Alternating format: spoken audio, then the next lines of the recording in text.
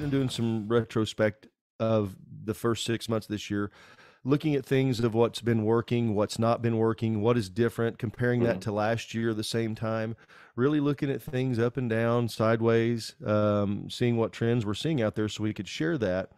So I would like, just as we're waiting on Amy, I thought this would be a great way we could start off. And just so you guys know, hey, we're here, we're going to get started. She'll be popping in just a second. And chat feature is below, Q&A right there. Feel free to reach out anytime. We love questions. If you're watching this on a recording and you want to see something, give us a comment. We would love to hear your feedback. Yep.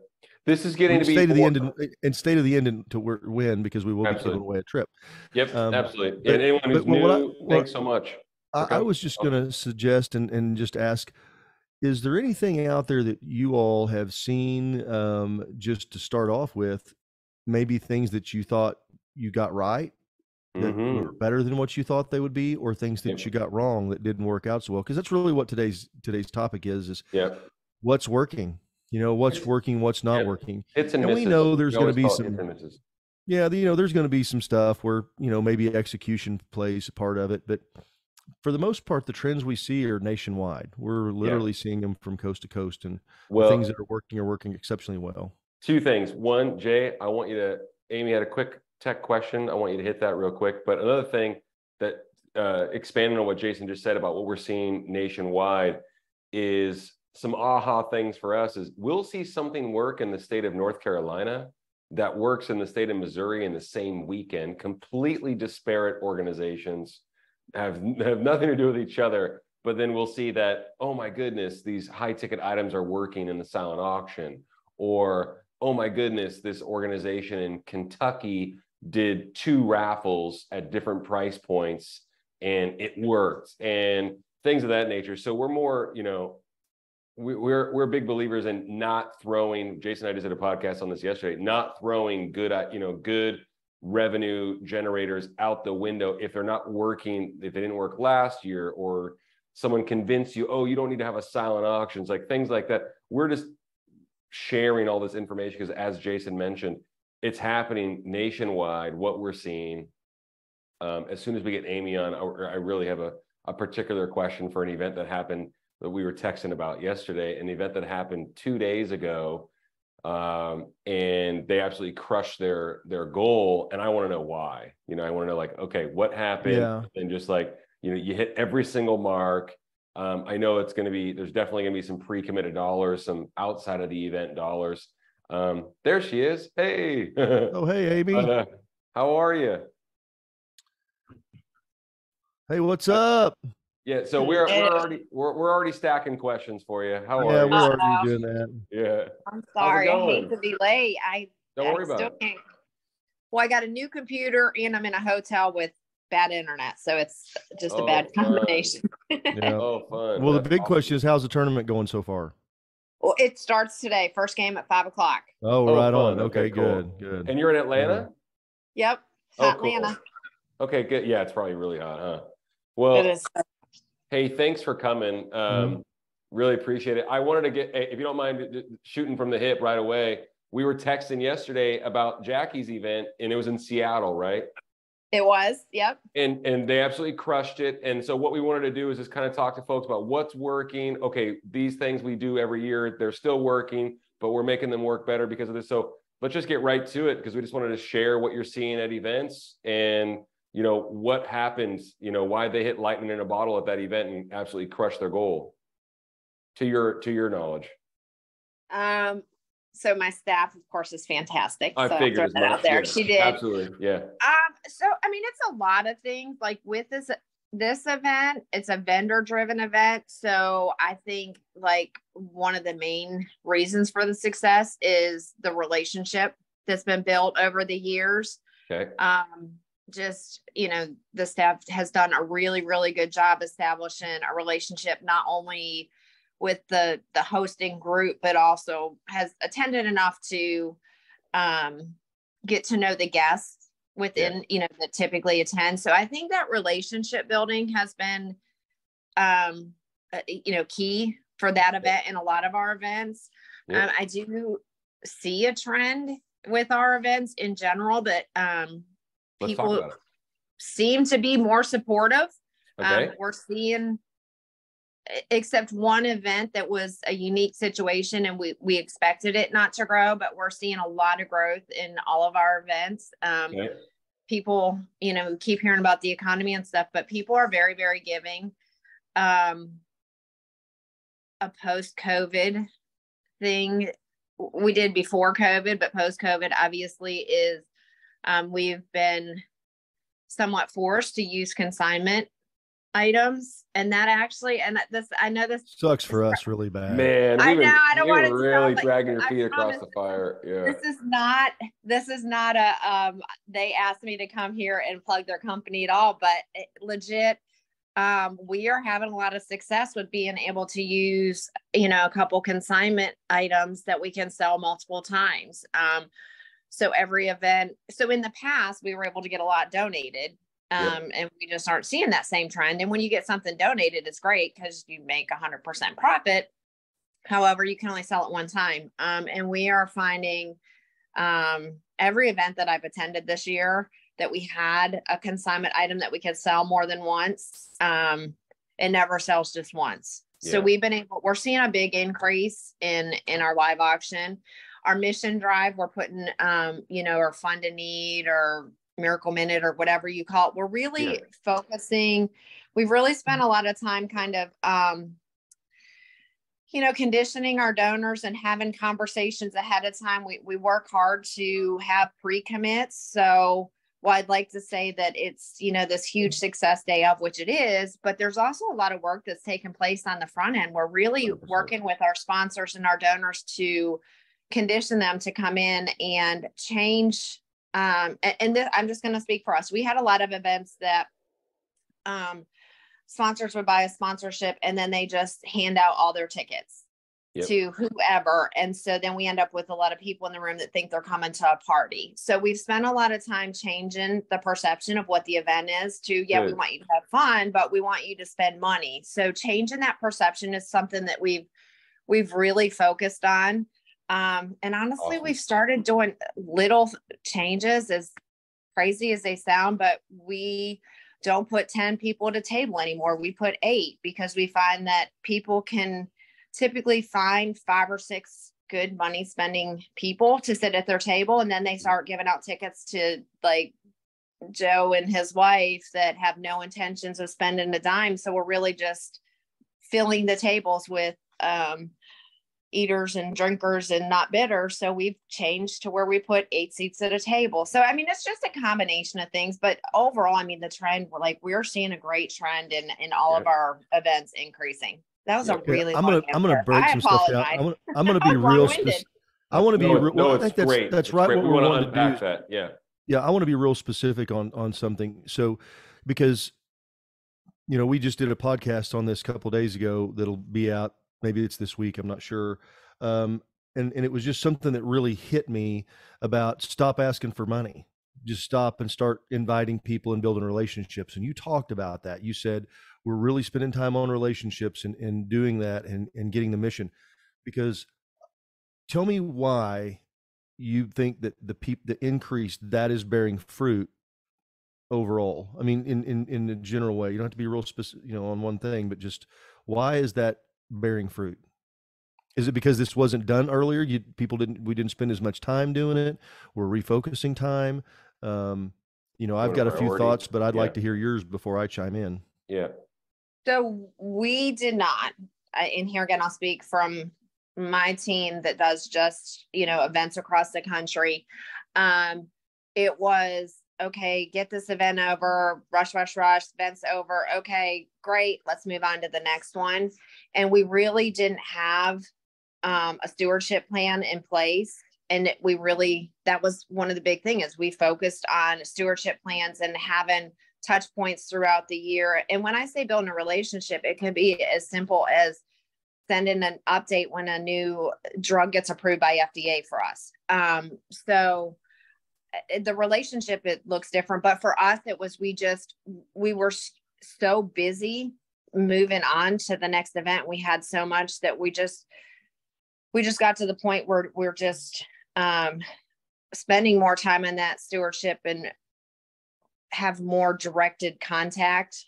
So, I mean, it was us. We just were not, we were just getting caught up in the hustle and bustle. And the reality is it doesn't take that long to build those relationships. And it's simple touch points. It doesn't have to be like this crazy, you call them every month and have an hour conversation. It is really just touch points. So the return on investment is huge. Yeah.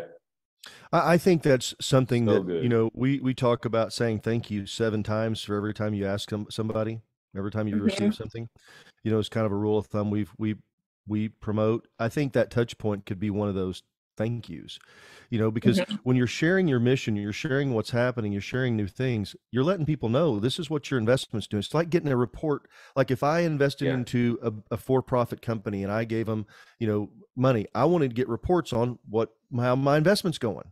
I want to know.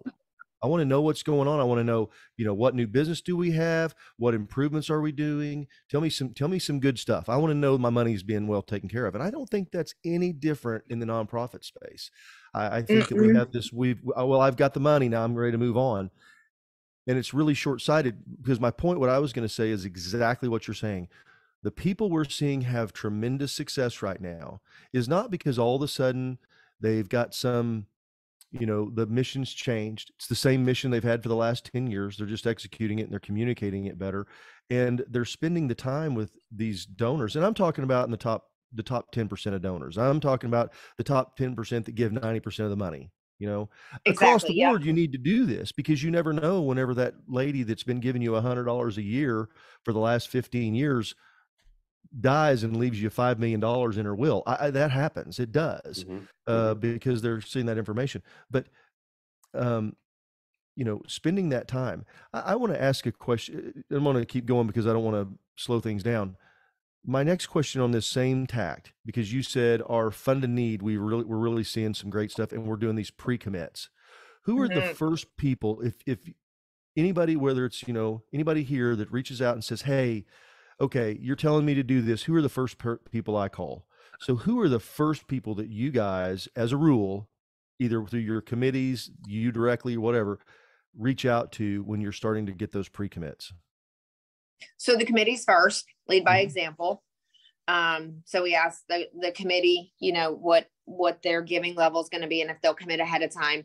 And then we pull reports from our software, and we look at who were our big donors last year. We track all our income. So we look and see, who gave us $50,000 last year. And that's in here again. Hopefully we've done what we're supposed to when we've been in contact with them all year. So us reaching out to ask them if they're going to be able to make that same commitment. It's not like we've gone a year and not talked to them, because that's bad. Sure. But so I would say the committee first, and then we look at reports. Who gave us money last year? See, I think we get exactly the committee, and people that have already given you money. I mean, if you go to your biggest sponsors, if you go to your top sponsors, and I'm making some numbers up, and you tell me if I'm off on this, Amy, but I'm gonna argue the fact that they're the most committed to your mission for that event. Maybe period, for the organization. They're your biggest fans. They want to see you succeed. They want this event to succeed. They don't want to be attached as the top sponsor to a one that nobody raises their hand when it comes time. They want that to happen. They want it to be successful. Right. Absolutely. And I think some of the first people that you go to talk about this, when you're talking like a fund to need, especially getting those pre-commits, are those people. Because number one, they know other people that can raise their hand and raise money. They know who they're going to be bringing. They have a pretty good idea who's going to be there generally, and they'll look through the list. And a lot of times there was an event that I helped several years ago, and that's who we got him to go to the top 2 sponsors. And between the top 2 sponsors, they gave another $75,000, 75,000. Not 7,500, 75,000. And they were both in for, I think between the two of them, they were in for about 100 already between the two. And they went back to him. One gave 50 and one gave 20. Start there. Yeah. And because they're like, we want this to succeed. And what they did was they made these challenge gifts to turn around and buy and challenge, and we mixed it all up for the fun to need, and it was exceptional. I mean, it really rocked it. That's awesome. So I think those are the people that you got to go to. So moving on to the next thing. So, you talked about the live items. Oh, we've got Amy in 2 places. That's awesome. Sorry, I was trying, but it's frozen, so I'll stick to it. Sorry. So we've got Amy, and so Amy, you're talking about that you're seeing consignment has been working really well. You talked about getting the pre-commits and having that stewardship. What's something that just that you did or you saw and you were like, this sucks, let's cut this out, we're not doing this anymore, this isn't working, if anything? Ooh, that's a tough one. I would say, and it goes event by event. I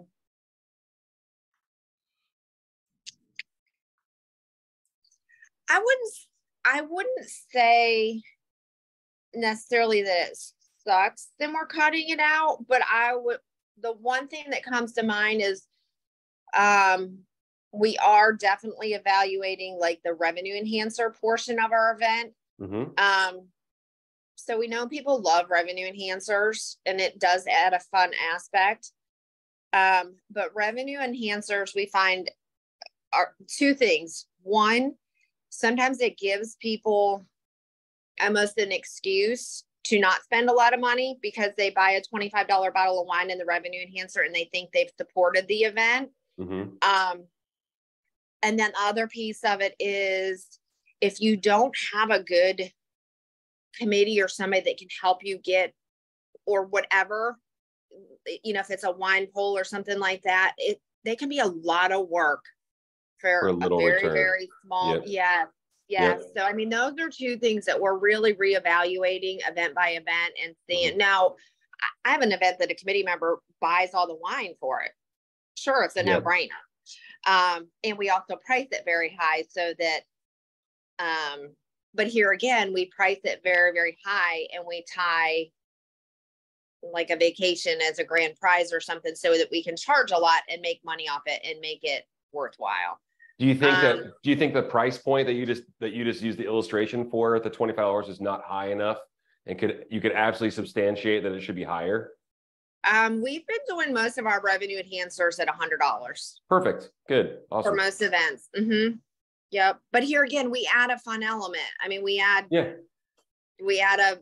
Vegas trip to it, or sometimes we have somebody that donates a, weekend cabin or something that can be a prize, and we're going to make more off it using it as a prize for the wine than if we put it in the silent auction.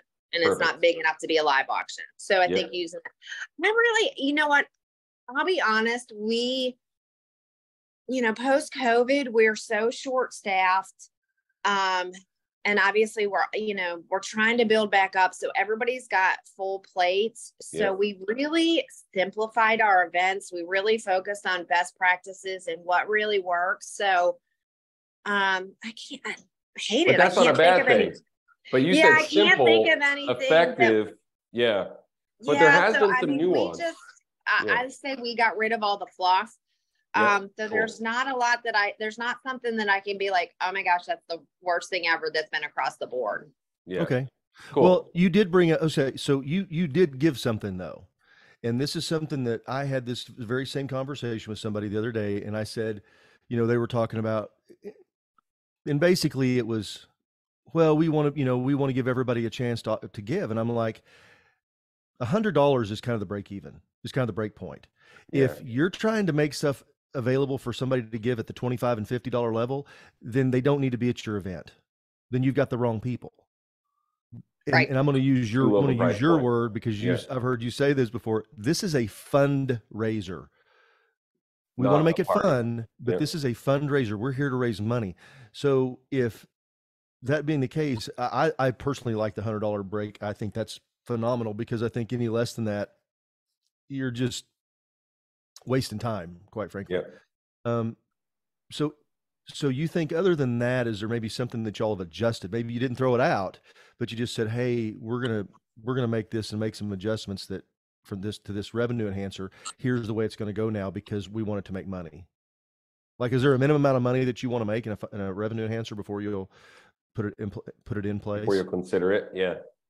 I mean, it's a case by case. If it's here again, if it's the that somebody's donating all the wine for a wine poll, or somebody's donating jewelry for a jewelry poll, then I don't necessarily, we have that minimum, like, well, we want to get $100 out of it, or at some of our smaller events, $50.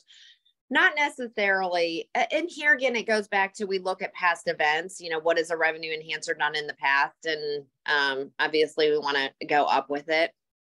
So, I mean, we have a lot of smaller events. I probably wouldn't touch a revenue enhancer if it was going to bring in less than like $2,500. Yeah. That's a good floor. I get it. Absolutely. Hey, I want to get to Becky had a good question. I want to get to Becky's question, but first I just want to ask on this topic, because I think we can come back to that in just a second, Becky. So we won't forget you. Yeah. I want to ask, does anybody else have something that you've seen in this kind of case where maybe you've, raffles are the ones that I see a lot of, we're able to see people make a lot of improvement in, because they've been doing $25 raffles or maybe $50 raffles. And they just said, okay, we're going to do the 100. And it, more than doubled the amount of money that they were raising. And they saw quite a bit of, enthusiasm with it. Has anybody else seen that? Maybe you've made a change this year? Anybody? Oh yeah. I want to hear some feedback for sure.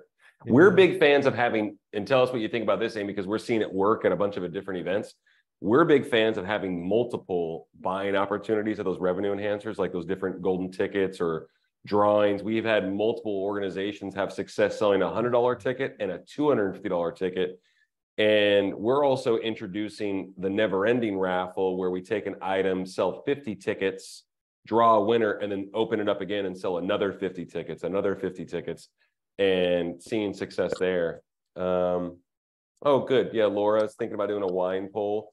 Yeah, that's fantastic. Yeah, and we have, used creative, gifts and items as the, the winning prize and what have you. It's been really, really fun to see. We're getting some questions here. Eileen said, we've offered $100 raffle tickets and then offered bundled discounts. Oh, okay. So if you buy more tickets, gotcha. For 6 for like 500 instead. I love that. I love that. Mm-hmm. I think that's awesome. I think that's really, really cool and creative, Eileen. That works great. See, I think, the deal you could, I'm like she's saying, if you do 1 for 100 and 3 for 250, I think that's fine. And if everybody did it at 250, it's a nominal, the discount's nominal. So you still make significant amount of money. I think those are really good. I want to think though, Eileen, my suggestion is, instead of discounting the dollars, if they buy multiples, just give more tickets for a higher amount. It's the same thing. It's 3 for, 1 for the 100. Because if you're doing limited, especially, if you've got, like, let's say it's 5 tickets for $100 and, a wingspan for 250. One thing that, for me, what I'm thinking, I want everybody to opt for 250, because they're like, well, that's stupid. It's not fair. I want the more tickets. That's the way we want it. Yeah. Because really all we're wanting to do is to get them to make a choice. Yep. Because if you said, well, it's 5 tickets for 100 and 13 tickets for 250, it's kind of like, where's my upside to it? Let's make it easy for them to say yes and choose. Exactly. Make it really ridiculously easy. Remove the friction. And if they say, well, that doesn't seem fair. Well, hey, this is a fundraiser, not a fair raiser. Right. Yep. No. Absolutely. You want to get to Becky's original question? Yeah, I want to come back and when you guys are doing something like where the grand prize drawing or something like that, when do you time that in the event? So we do it towards the end of the event. Okay. We put, we typically will have like some pre-printed cute little like tickets or something, and we just write their bidder number on it. Mm-hmm. But we put in everything that you must be present to win. And that helps us keep them through at least the fundraising part of our evening program, so that they're there for the, the live auction, the fund to need, whatever, and program. So we do it towards the end of the night. Awesome. Okay, that brings up a question. What about timing? Are you guys doing anything different on your timelines than what you were doing, say, last year? Or is it pretty well stayed the same? No, I mean, it's pretty much stayed the same, and it hasn't changed since last year, but we did change a few years ago where we went more with getting the fundraising, we say, out of the way before we do the actual what we call the program. So instead of spending, when we go in for dinner, for the dinner program, instead of spending time thanking the committee and thanking all the sponsors and all that before we do anything, we definitely do a welcome and a thank you, and go right our first speaker, which is the speaker that's really gonna lead us into the fund and need or the mission drive. And then we'll go into dinner. And then typically what we do is when the last plate is down for dinner, by then your front half of the room that spends if you've sat people in the right place, that's your money spenders, and they're about done eating. And that's when we jump right into the live auction.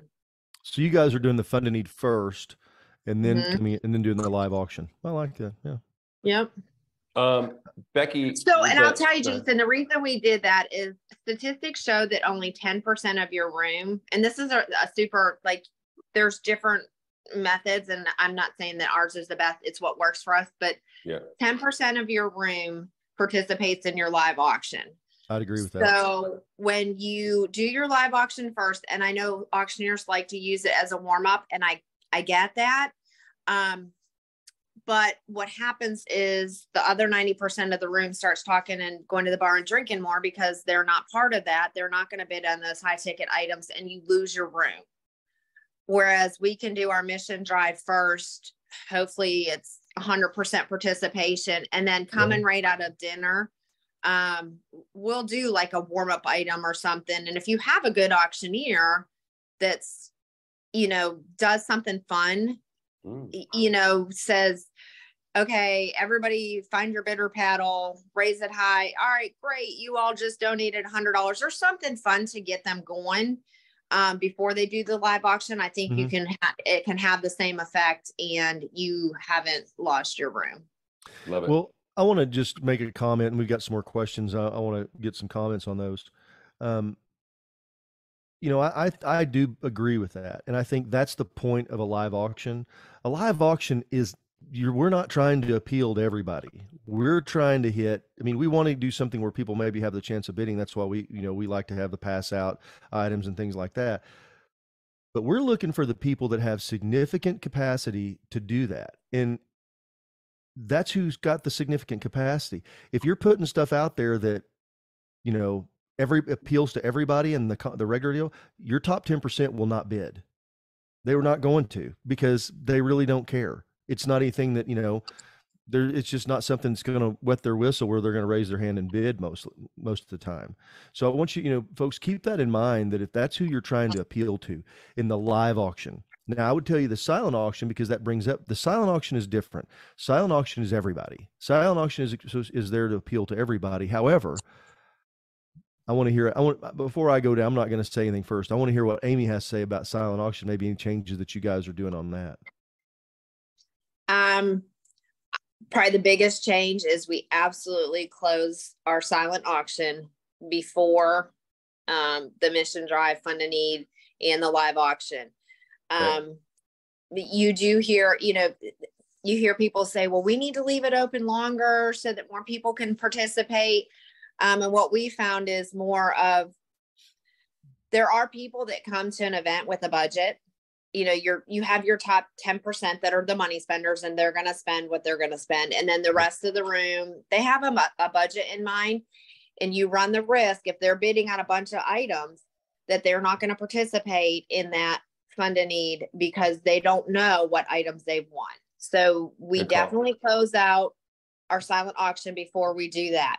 Now, what we make sure we do is it's written into the program.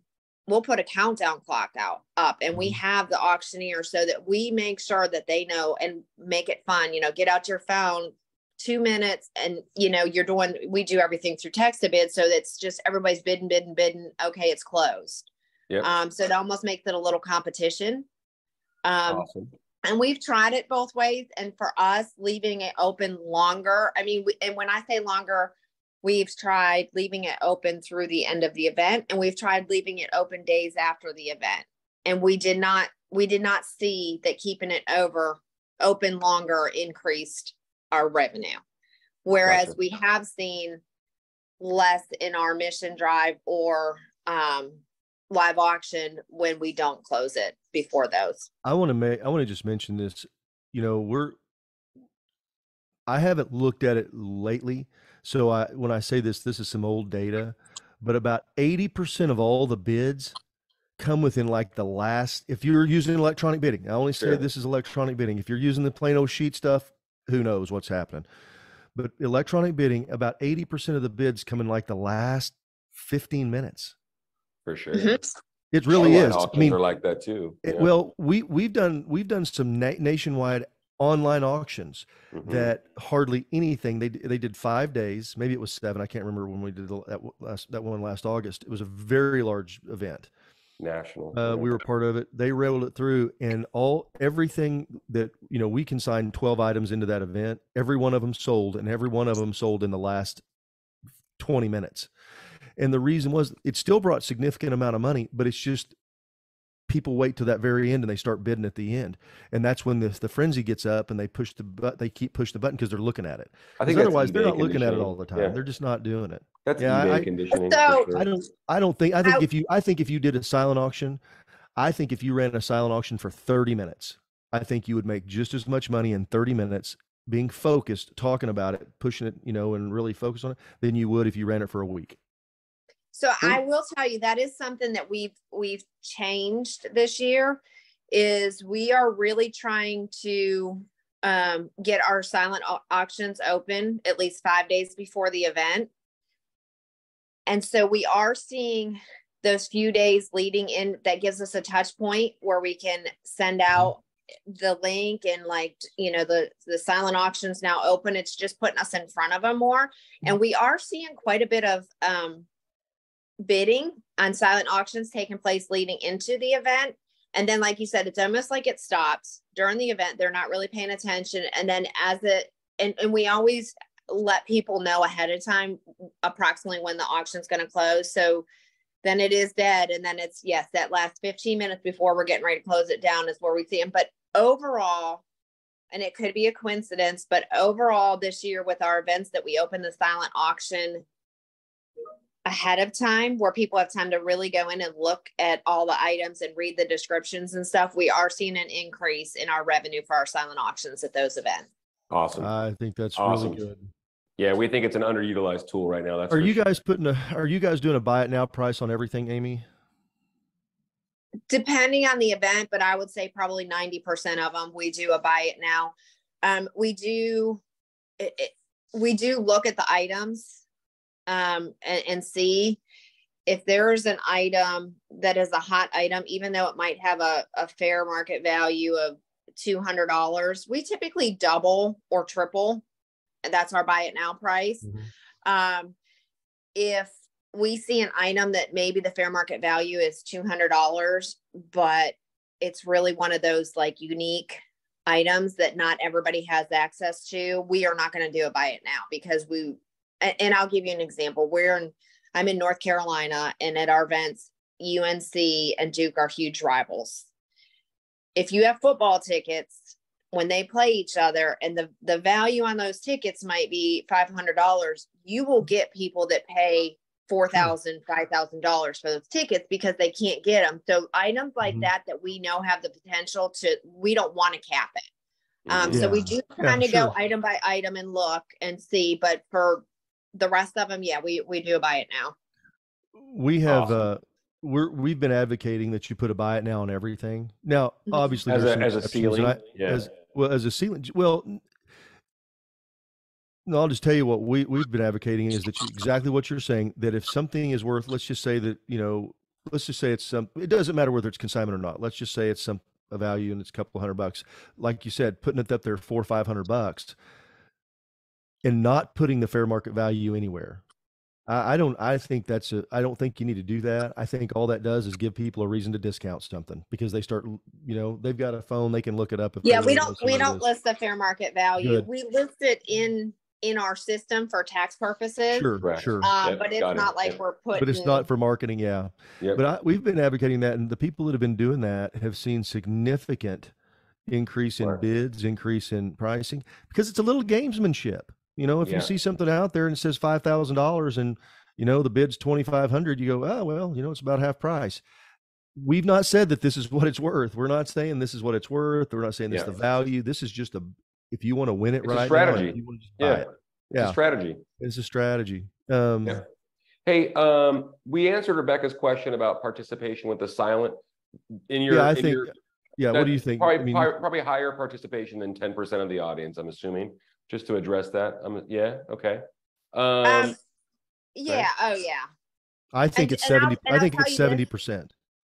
That's what I was just going to say. 65 to 70%. Mm-hmm. Now, we're also going to say we're pretty opinionated. Jason and I are, at least. I'm not going to throw you under the bus, Amy, but we're pretty opinionated about not having a bunch of stuff in your silent auction and making it an equal opportunity silent auction where you have $40 items and, you know, this and that, and touching all these different we would like to have we'd like to see higher value items. Right. It's going to stimulate more bidding, more giving as a result. So that's our take on that as well.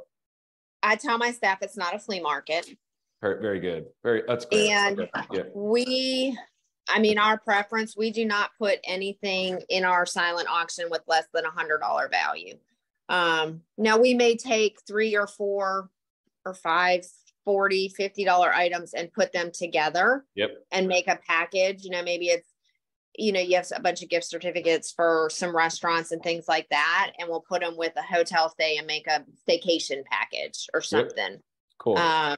But yeah, no, we don't do anything. And we really try not to. We've really cut back on the number of items. We used to use, so a bidder number typically is 1 per couple. Yeah.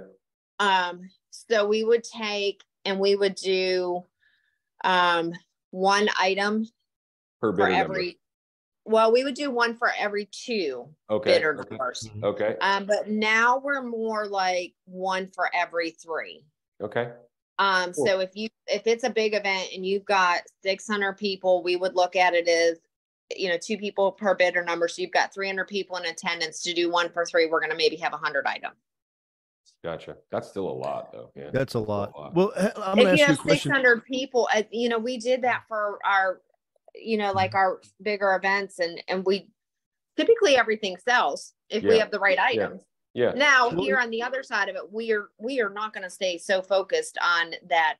We need 100 items that we're just going to get whatever. We still want to have items that we know are going to sell. So if we have 75 really good items that we know are going to sell, then we're fine with that. Gotcha. Awesome. This is something that we've seen. I want to see if you've had any experience with this, Amy.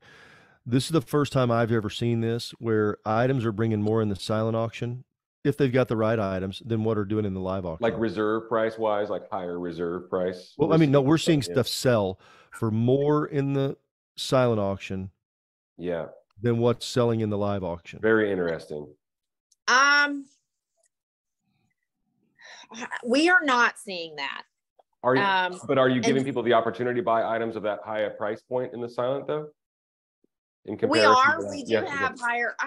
Here again, I mean, we're really having success with selling multiple items in the live auction. And I just say that coming off of an event that was, you know, it was a $230,000 event. And I think the silent auction, it was a pretty good silent auction, did like 13,000, but the live auction did 39,000. Yep. So, here again, we sold each of our items multiple times in the live auction. So ours is probably, I mean, it depends on the event, but we're probably leaning more towards our live auction. I won't know that the silent auction and gross dollars brought more than the live, but we had an event that we helped some people. They had 4 items, and these were our stuff. This is our stuff. 4 things sold, and the lowest bid was $500 more than what the most expensive thing sold in the live auctions. Most expensive thing was $4,900. So you're looking at like the net. No, I'm just saying that I'm saying just dollar, Yeah, dollar that just the donor just paid. higher ticket There items was that a we're donor seeing paid sell in the silent. Yeah. $14,000 for a villa. It paid 14,000 for a villa that, most expensive. They didn't buy anything to live. They didn't buy a ticket. They didn't buy anything else, but they bought a Right. $14,000 villa. But, and there were 3 other items that sold for over $5,000. And the most expensive thing that sold in the live auction was a dog for 4,900. So I'm just saying that's just one example. We've got multiple that we're seeing that in, where we're seeing stuff that the silent auction, the live auction, they're trying to save time, so they don't have as much stuff going on. They're putting more stuff in the silent, and they're selling stuff they never thought they could sell. I'm changing pace here real quick. Becky mentioned something about the champagne, but doing the champagne auction during the reception that will be served at the start of dinner. And I think that's a great idea. I actually do think that's a revenue enhancer. Correct me if I'm wrong. I think that's awesome. We've talked about that on previous episodes, selling champagne, or you could sell shots of liquor. I don't know. It depends on the atmosphere of your event, of course. Can I share that? Can I share that quick story real quick? Because you brought it up. Yeah, please. So I was this has been a few years ago. Very, very high, big gala. I think the least expensive table was $10,000. Brought a whole lot of money. It was very formal. All the stuff. They brought out shots of Fireball. Kid you not? Yeah. Shots of Fireball. Sold it for, I think it was $200 a table, and I think they sold 30 of them. Yeah, it's awesome. Praise. And you buy a Fireball, it's $5 a gallon. So I mean, it was these little deals, and they just brought it out. And I've always said, I thought it was cool when people did champagne. Yeah, and they said, "Oh, how much for that?" Yeah, I want a bottle over here, and it's $500 a bottle of champagne. Get them in the moment. Get people going. But if you want to do something that's fun, that doesn't cost a lot of money, you'll be surprised how much you'll make off of silly stuff like that, because there will be some yo-yo like Trevor Nelson who will sit there and go, "Yeah, we'll take one." I love champagne. I was talking about shots of Fireball. Oh, I don't like Fireball. You would buy two bottles. Trevor would buy 2 bottles of champagne. Not Fireball. Yeah, you have never seen me take a shot of Fireball in your life, sir. So, or a shot. But you would be the one to do that, just like. But I would do two. I would do 2 bottles of champagne, no question. Yeah, for sure. Yeah, so we did something fun with champagne. We had for our centerpieces. We had our kids at camp painted flower pots, and then we had little cards with like their name and their age or whatever. And we had at each table, the auctioneer had one person stand up, and they became the auctioneer to auction off the centerpiece at their table. Cool. And the table that their centerpiece went for the most, we served them champagne at the beginning. I love that. I love the competitive side of that too. I think it's great. Yeah. I think adding little things like that can add thousands, obviously, to your event. Becky's speaking of that. Hey, Amy, I know you were referring to that event in New York when you were just telling a story. And I was jotting down some ideas when we were scheduling this. And one of the things I know you were saying that the crowd was very, very difficult. And I thought, and I don't want to, whatever, I don't want to sling mud or whatever like that. But I thought the audience could get some value out of you talking about how do you handle that, or how do you implore your staff or the auctioneer or whoever's on board to handle that when that happens, because inevitably at events it can happen, right? So it can, and I mean, this event that you're referring to, I've never, and I've been to this event before, and it's always been an event where the people in the room, I don't know, they talk over the MC, and it's not even a situation where as the night goes on and they drink more. I mean, it is from the get. It's just a loud group. They're a loquacious bunch. It is. And it's like, obviously it's that fine line, because I've been in an event where I had an auctioneer like pretty much tell the audience they needed to shut up, and that did not go over well. Yeah. Whereas in this situation, the auctioneer handled it fantastic. He just kind of kept doing his thing. I don't know how, but people were still donating during the mission drive. But it did get to the point in that situation. What I did was asked the chairman of the committee, who happened to do this event specifically because he has a son with muscular dystrophy. So he's very passionate about the mission and stuff. And it really is a lot of his connections, very respected man. Where he got up on stage in the middle of the program and asked people to please be quiet and let the auctioneer, you know, do his thing. But with that being said, it was a lesson learned. You know, we had written our script with, you know, descriptions of the live auction item and stuff. Well, we were putting it on the screen at the same time. And so we learned that next year, like, we need to go right into the item. We just need to make sure all the information is displayed ahead of time. And the auctioneer is very quick with, this is the event, it's Tuscany, blah, blah, blah, boom, go into it. Not going into these long descriptions and stuff, having them available. We put them on the inside. Typically we put them on our bid paddles. We use an 8.5 by 11 and put big numbers in it. Yeah. It's folded in half, and on the inside is every live auction item with the description. That's great. So, you know, we'll make adjustments for next year to that. But in that situation, that is my suggestion, is one, having conversations with the committee leading into the event to, you know, this is, and they know we do debriefs for every, and they all talked about, you know, how loud it was. And so it's next year reminding them of the situation and asking them to have those conversations with their guests. And then, you know, adjusting the program to keep it quick and just doing what we can to make little adjustments. Yeah. Well, I want to give you guys something to think about. And I know, and we kind of had a little talk about that with sound. Go to any national football game, go to a basketball game, go to anything. There's nobody there telling the people to be quiet. And you can still hear everything that they're saying. It is all a matter of acoustics and sound. And when you go in to test the sound and there's no one in the building, it sounds a lot exceptionally loud. Yeah. And it needs to almost be, you need to be able to turn it up to where it's almost painful with nobody there. Because when you put, you know, 600 bodies in the room, or 300, however many people you have, they absorb a lot of sound, and that sound starts canceling each other out. So that's just a little insight from my deal. I love that. It's all a matter of volume, and you have to have somebody who's got that deal, and they know, just keep turning up until finally you get everybody's attention. And it will happen. I'm telling you, once you get it up to a certain point, people will pay attention. Well, and that's another thing. And this is one thing I always had a conversation with my staff. Our best practice is not to use the house sound. You need to hire an external company, AV company. And this specific venue, we have always used the house sound and had issues. We did hire an external AV company to come in, and he's done events there, but he brought all of his stuff, but he hooked into their speakers. So that was a lesson learned. He could only go so loud. So that was like a lesson learned for us. Like next year, he's a corner cutter. He needs to bring his own speakers and stuff. Yep. Yeah, I can't just, I want to tell everybody, just, that is one of the critical reasons, because you can out volume people that are talking. You can't get them to stop. 30 years of doing it. I've tried to do that. Everybody repeat after me. Shh. Yeah. That works once.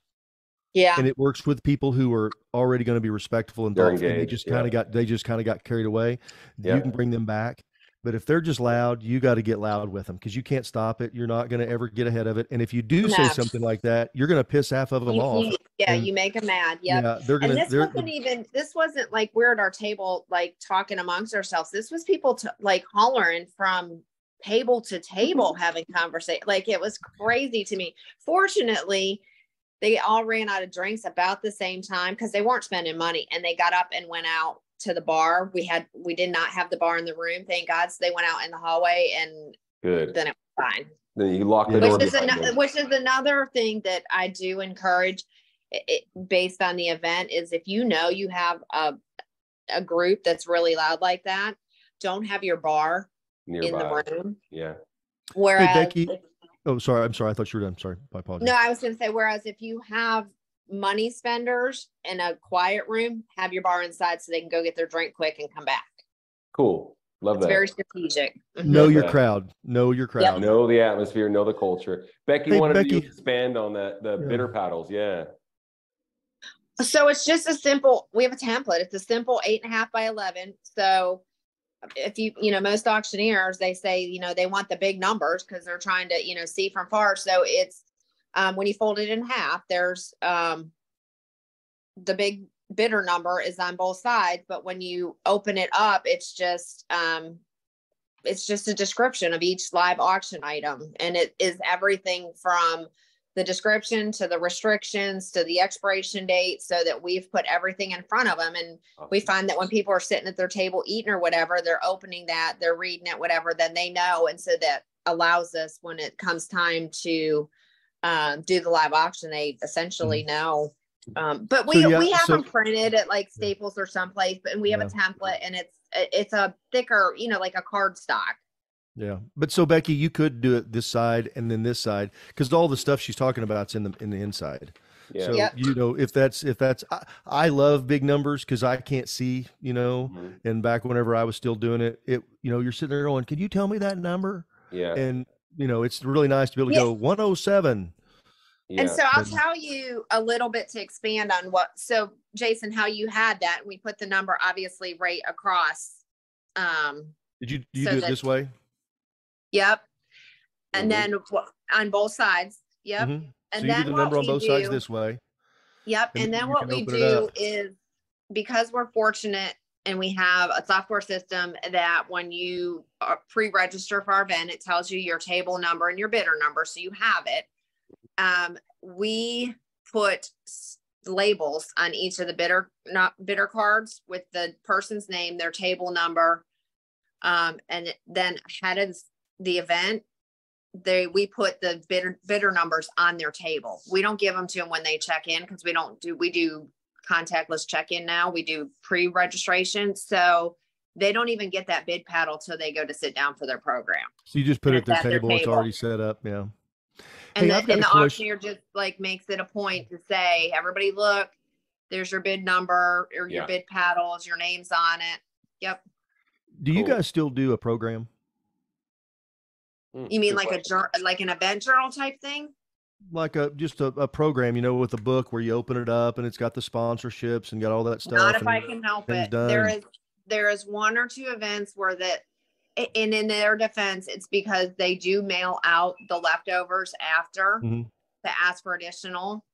But no, we do everything electronically. During our cocktail reception, we do a loop that will have all the same ads that we would have put.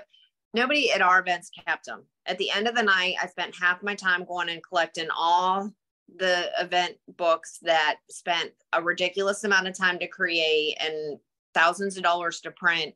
And they're all laying on the floor, on the table, whatever. So we do everything through our PowerPoint presentation during the event, and then, running loop. And nobody at the events where they used to, have to get their quarter page ad or full page ad, we have not had a single person, to my knowledge, complain or ask for that book back. Yeah. Cool. I'm indifferent to it, but I understand exactly where you're coming from. That's for sure. There are a lot of work. I think it's a ways to save money and time. I think a lot of time and money gets spent on it now. Yep. And it's not like it was 20 years ago when you didn't have the overhead and the videos and all the stuff and all this programming. But you could have QR code, technology at your table. I mean, everybody walks around the phone. You can put everything right here, so you can give it to them electronically, and they walk around with it anyway. So, guys, we got to draw a prize. Any last questions for Amy before she goes? Anybody got a humdinger? Thanks. Hey, thanks. Ask her a humdinger. Thanks a ton for taking the time, Amy. Seriously, that's awesome. Sure. Appreciate you. Yeah.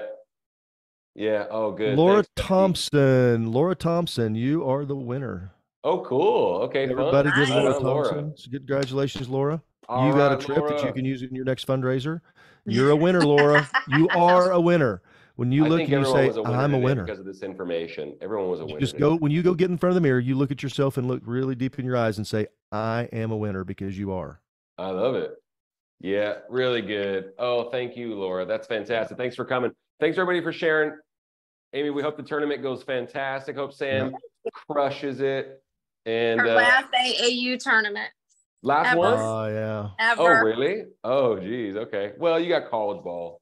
You're gonna have fun. Yeah. All right. Well, hey, Yeah, I thanks for found taking that the I didn't time. miss AAU tournaments near as much as I thought I would. Yeah, I probably In fact, won't. not at all. Very time The consuming. travel, the crazy parents, the bad refs, nah. Yeah, it's good. Oh my God. Hey, everybody, thanks so much. If you get Yeah. this, you're going to get a recording with this. If you have any questions, please don't hesitate to hit us up. Jason, HJ Fundraising, Trevor at hgafundraising.com. We'll also put Amy on there. She's always so gracious to answer any questions. Thanks for the And time. Amy, thank you. Yeah. Appreciate Sure, you. Tell thank you Jimmy guys hi. So much. Tell Jimmy hi. We saw him walking back across back there. Yeah. So have fun. Have fun. We'll fun. see you. Bye, All right, everybody. everybody. Bye, See you next guys. Thursday. Thanks. Bye, guys. Thank you.